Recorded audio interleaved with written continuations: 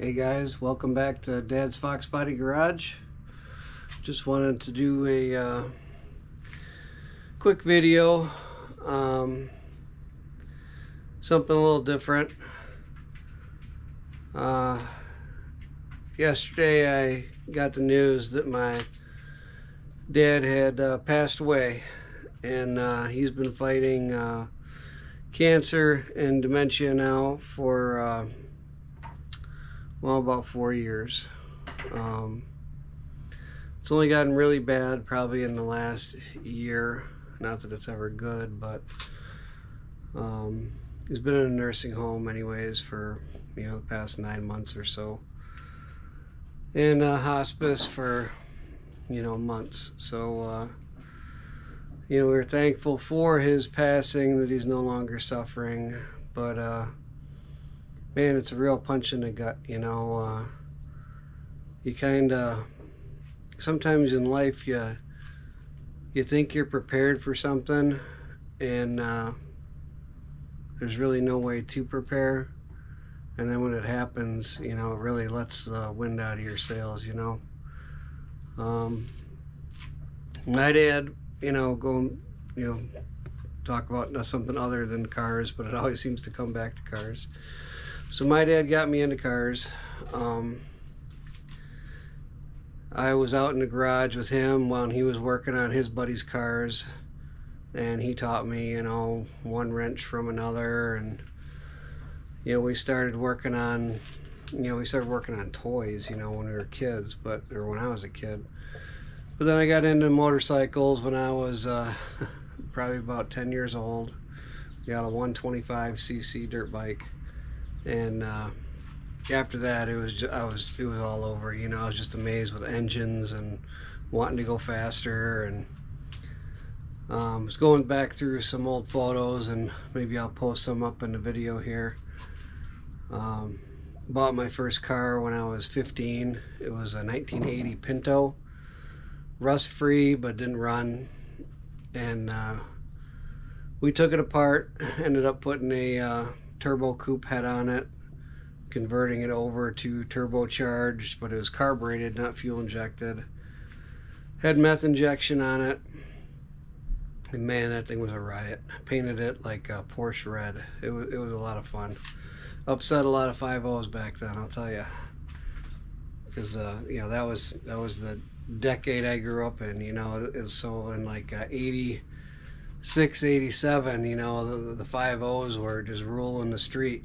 And with that Pinto on about a 20 roll, yeah, we could hurt him pretty bad down on Telegraph Road.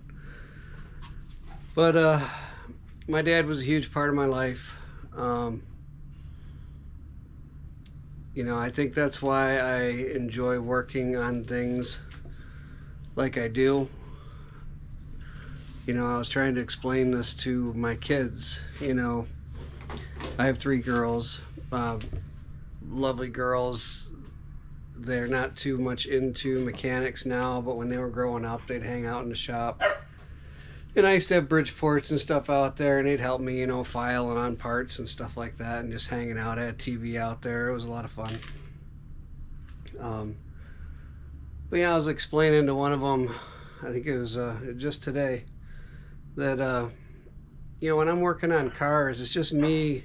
It's not me working on just an inanimate object, which that's to be debated. Some of these cars seem like they have a soul, but it's not just turning wrenches and putting things together and making them run. I'm using Dad's distributor wrench, or Grandpa's socket set, or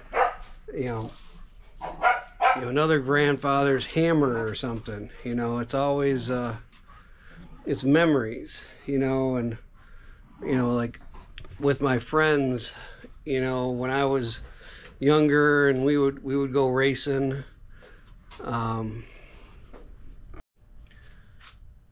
we go racing down on Telegraph, or cruising, I should say, right?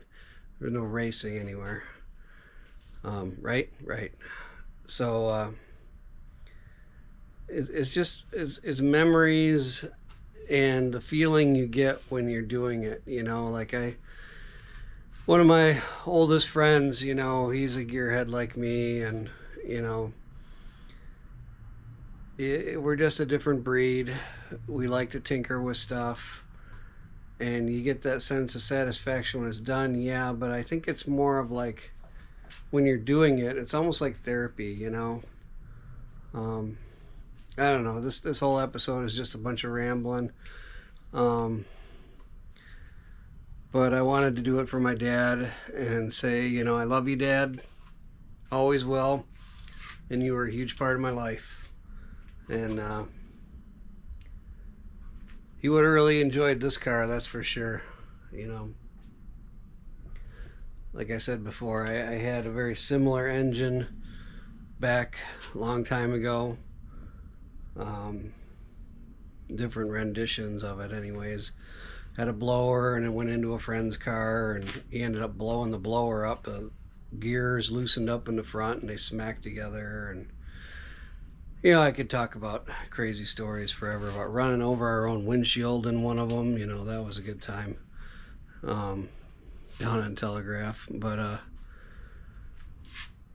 so yeah, I just wanted to say, like, my whole channel, you know, I had my dad in mind. You know, thus Dad's Foxbody.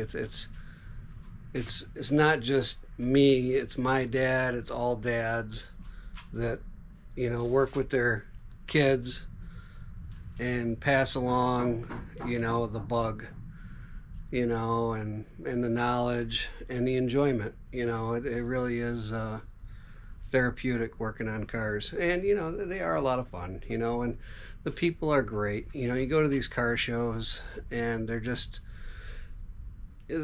like my kind of people. You know, you can just go up to any of them and just start talking. So, but just a little bit about the car. What I've been doing is, you can see here, I added a oil catch can and plumbed it into both valve covers. Just kind of teed it off. I don't know if I need to tap both of them, but I really don't want crankcase pressure, and I use 5/8 hose just because that was what the kit came with. 5/8 nipples, and the valve cover 90s I had 5/8, so I'm like, instead of downsizing, I'll just use the 5/8. It looks a little bulky, but it's fine. Better too big than too small, right? I just don't want to push the rear main out of this thing by pressurizing the crankcase. But I got a buddy of mine coming over tomorrow, and you know, we're gonna work on the car and hang out and probably solve all the world's problems and all that stuff, and probably take it out for a rip. So maybe we'll get some video then. But I just wanted to, like I said before, you know, kind of make a quick video about my dad and thank him for everything he did for me, and for all the dads out there, you know, you're a big part of your kids' lives, and I know mine was in my life. So thanks again, Dad. I love you, and I'll see you on the other side someday.